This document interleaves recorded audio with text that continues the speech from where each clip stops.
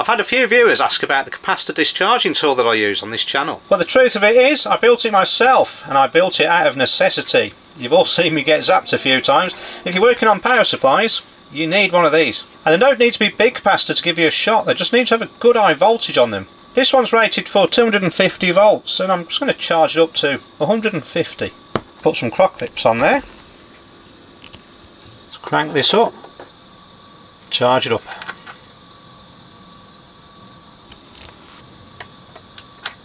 I've heard of pranksters charging cats up like that and then putting them back in component drawers to catch people out. That's not clever. Because a healthy capacitor will hold its charge for a long time.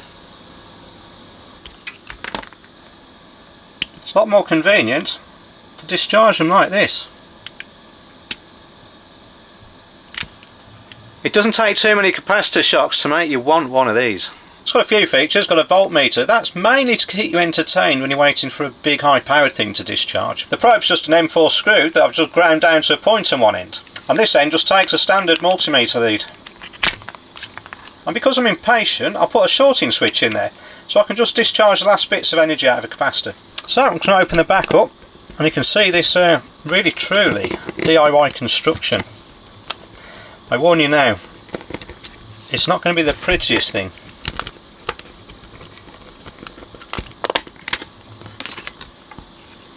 So there we have it. It's quite full. It's jammed with power resistors. There's a relay. What's that for? And of course there's an LED meter inside. After having a few belts off power supplies in the past, I'd considered what would be the ultimate in discharging tool. And one of the things I thought would be good is to have a voltmeter on there so you could see exactly what's going on. Now it needed to be a small voltmeter because it's a handheld device. And it just so happened I've got a little LED voltmeter lying around in the drawer, but it requires 5 volts to run. So I utilised a fairly chunky Zener diode there and used some chunky resistors in series, and that is actually the main discharge path for this tool.